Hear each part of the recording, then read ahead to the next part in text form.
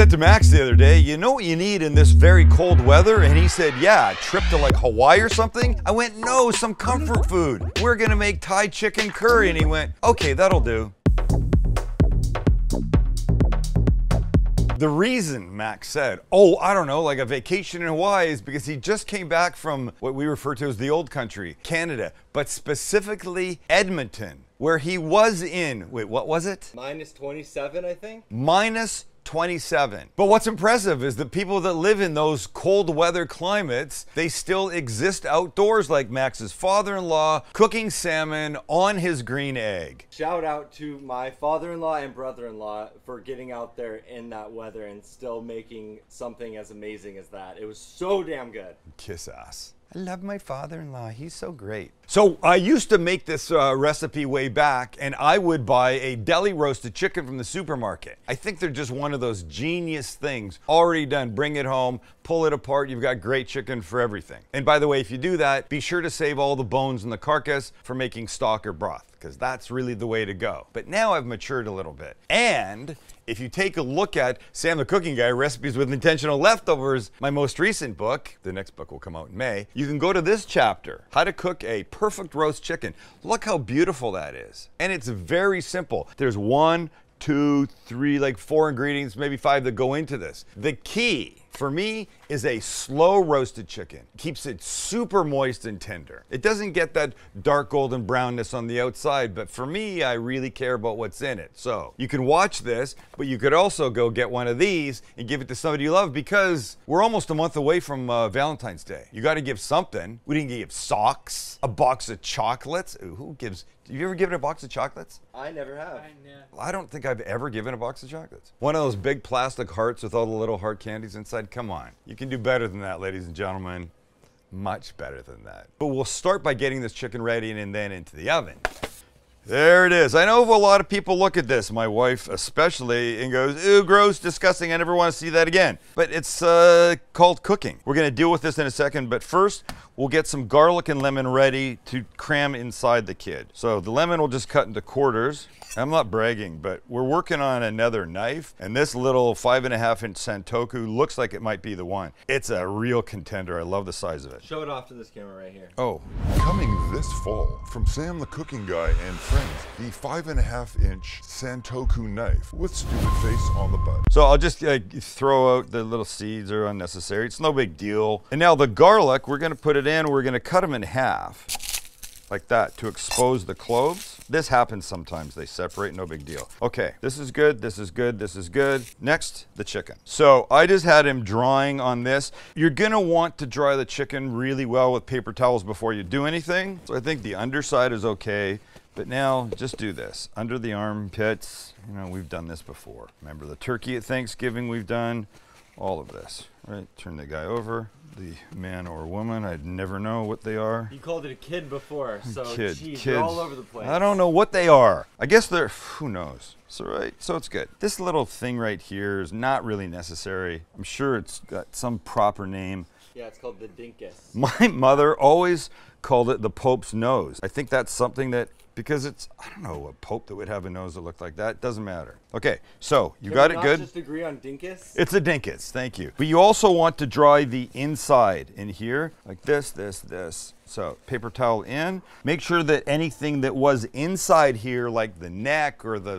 little bag of parts, is not there. So when you got this good, we're gonna put butter on the outside. You could absolutely use oil. Either one would be fine. And using my hand, because we know how much Max likes it when I do that, we'll start to spread the butter all over this guy, all around. It's not going to just help add some delicious flavor, because we know butter's, it's like bacon, it makes everything good. But it's gonna be a good thing to help our seasoning stick when it gets to that part. So finish this up. Everywhere, do a good job, okay? Now we'll take our mixed salt and pepper, do a nice amount all the way around. You can be fairly generous and complete. To this side, we're gonna roast them breast side up, by the way. So if you end on this side, you'll be doing just fine. Sit right there, thanks buddy. Look at it sitting there.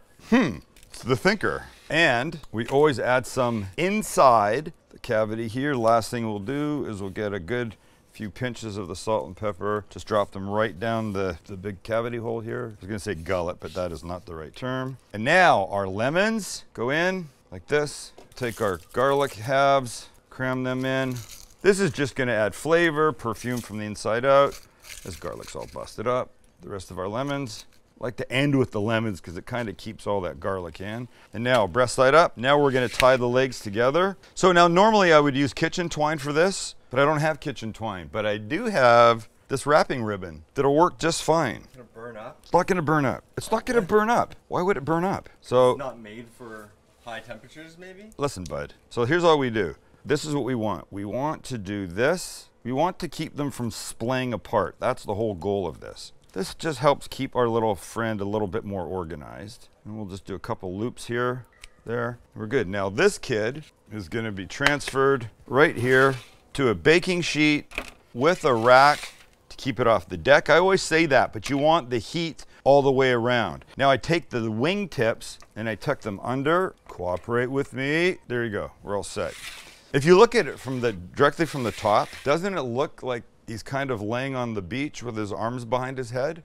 Exactly. All right, here's the important parts. This will now go into a 300-degree oven for about 3 hours. Look, we're getting, depending on the size of your chicken, this is about 5 pounds, so it might take just a little bit longer than that, but you want it to be 165 degrees in the breast when it's ready, but it's gonna be really delicious. I'll put this in the oven, I'll clean my disgusting hands, then we'll get the vegetables and the curry and all that good part ready. So when the chicken's done, we just shred some off, put it in, and we eat. We eat big today. Here's what I hate about New Year's resolutions. They're hard to keep. And what's the biggest one of them all? Eating better, losing weight, feeling good about your body. That, ladies and gentlemen, has been made so much simpler with our good friends, HelloFresh. We like them because it's legit. The food that comes, the meals that come, not just delicious, not just nutritious, not just calorie conscious if you want them to be, not just vegetarian if you want them to be,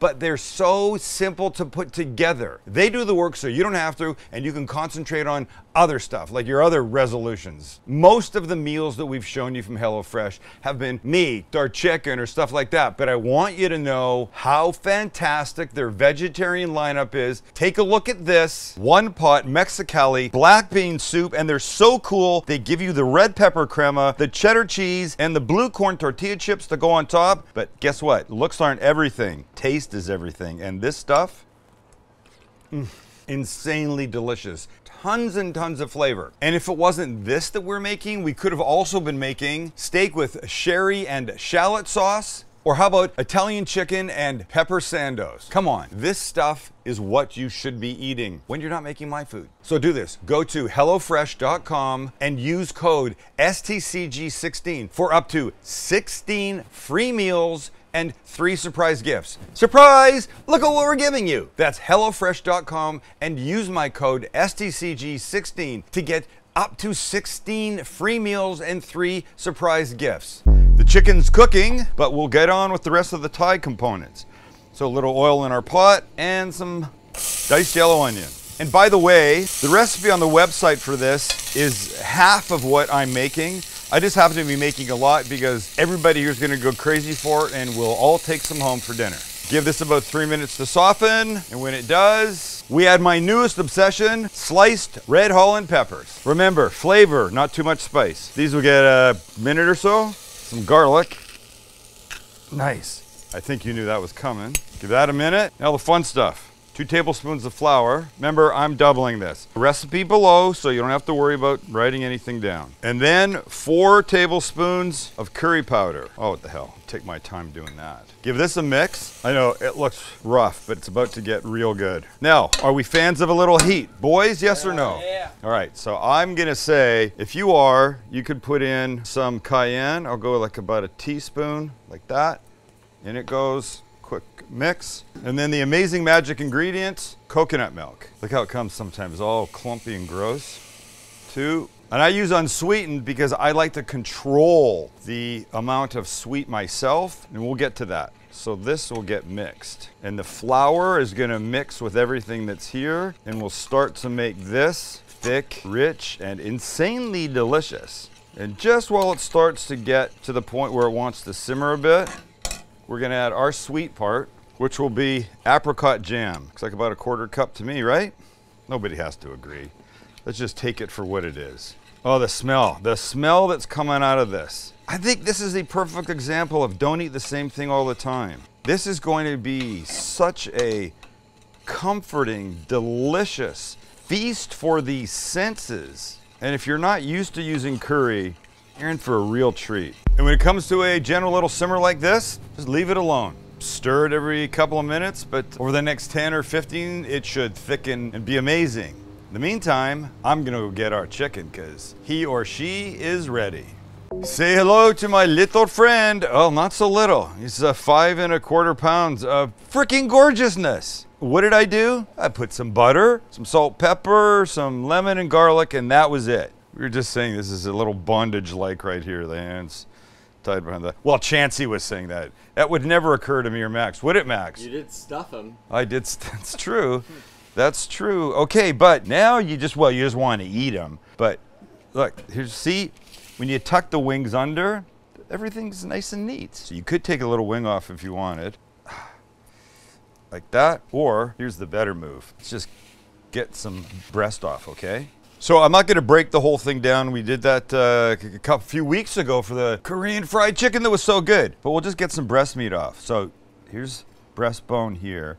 If you just hang on this side of it, right, and you just cut. Sort of follow the bone down. Oh, it's hot. Now, there's a school of thought that says, let stuff cool before you cut it, Sam.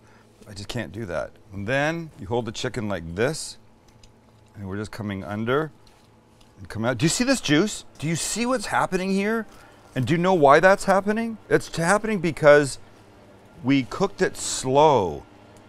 We didn't race. Oh, man. And now the gardeners are jazzed about it. They're just coming right up on our grill. So the obvious thing to do is get yourself a bite. Okay, it's really hot, but it's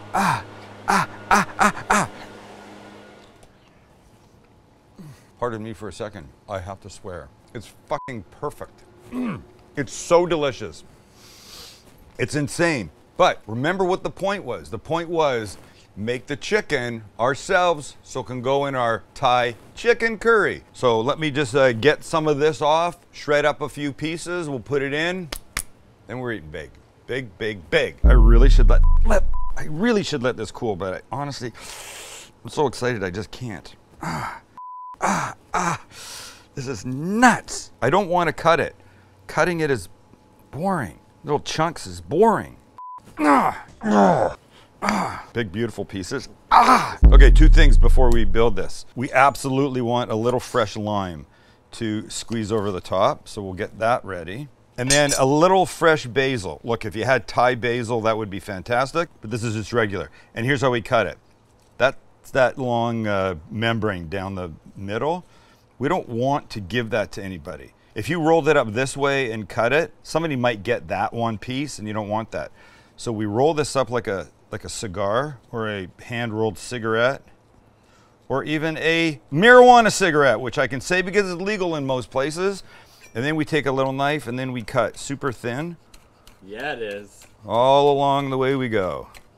Marijuana cigarette. I think I was a bad boy. My parents bought me a book on the effects of marijuana once that they really wanted me to read. The smell of this is just insane. So this goes over here, and here's this. See how it thickens beautifully?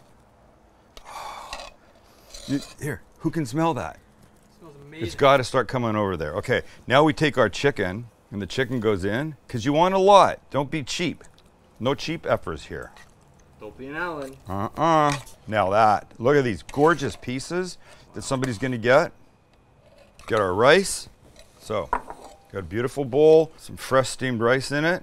Now, our chicken goes, oh gosh, right on top like this. The onions, the Holland peppers. If you want to just do a little extra sauce, you can do that. Beautiful. Just a little bit of the basil. It's gonna make the hugest difference in freshness and a little squeeze of the lime. That, ladies and gentlemen, is something you can write home about. Sorry, I don't know where that came from. Who can say comfort food? Comfort food. Thank you, Chance. Comfort food. Thank you, Chance. Look, it's, I'm telling you, It is just so luscious. And I like it with these like really nice, significant pieces of chicken in here. Try and get a little bit of the Holland pepper. Oh, that bite, this bite. I know how this is gonna be. I've had this many times, but now you can too. Yum. It's the perfect bite. Perfect big bite, honestly. Of course, you get the deliciousness of the curry. Then the cayenne, but right behind it. Just right. You know when somebody's at a light behind you and they're too close to your back bumper? Right behind your bumper is the apricot jam that just brings everything down to a gorgeous level. I want you to make this. And just so you know how dumb I am, my book, Sam the Cooking Guy Recipes with Intentional Leftovers. Yes, of course, the chicken recipe is here that we just did for you. I forgot. So is this, the Thai chicken curry. Oh, be still my heart. This book is useful even to me. And I wrote it. And I'm an idiot. Okay, that's it. Just don't eat the same thing all the time, please. Why would you do that?